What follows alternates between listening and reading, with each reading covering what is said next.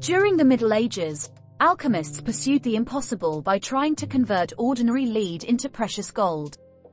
History showcases these alchemists as being wacky and delusional, but they were only a few centuries too early. Today, we can produce gold using modern technology. To understand how gold became so crucial in our society, we need to look at from where it comes. So grab a telescope because our story begins in the vast expanse of outer space. The extraterrestrial element. Unlike other metals that form in the Earth's crust, gold comes from space.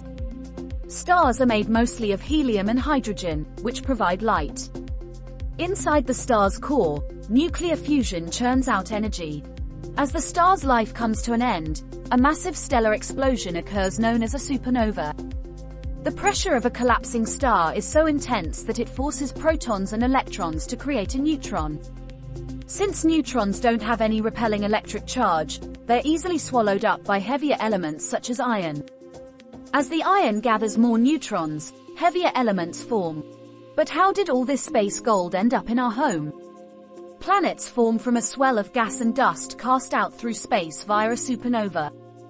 The gold particles were likely mixed up in the cosmic cloud that formed Earth. Fast forward a few billion years, and we now mine this precious metal to make jewelry, computer chips, false teeth, and more. Where is gold found on Earth? All of the gold formed in the stars sank to the Earth's core. Eventually, asteroids struck the Earth, causing gold to surface to the mantle and crust. Had this not happened, there wouldn't be any gold readily available for humans.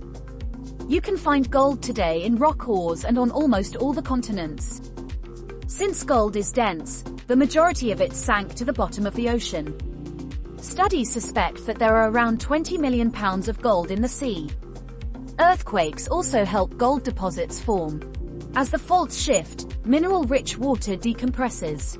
Once the water vaporizes, you'll find strips of gold and quartz resting on rocky surfaces. Similar activity happens in volcanoes. South Africa and India have the two largest known gold deposits. Johannesburg rests on top of a gold deposit. India's Kolar region is rich with precious metals, and Indians consume the most gold products out of any other country. How much gold exists on Earth? The World Gold Council states that around 190,000 metric tons of gold have been mined throughout history.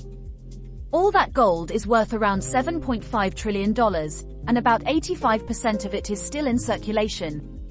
Since gold is so dense, 190,000 metric tons would only fill around 4 Olympic swimming pools. There's still roughly 1 million ton of gold in the outer layer of the Earth's crust. It's unknown how much is in the mantle and core, but it's assumed to be much more than the crust amount. Why do we love gold? Throughout history, gold has had robust control over our society. Its long-lasting beauty and adaptable nature makes it one of the most sought-after elements on the planet.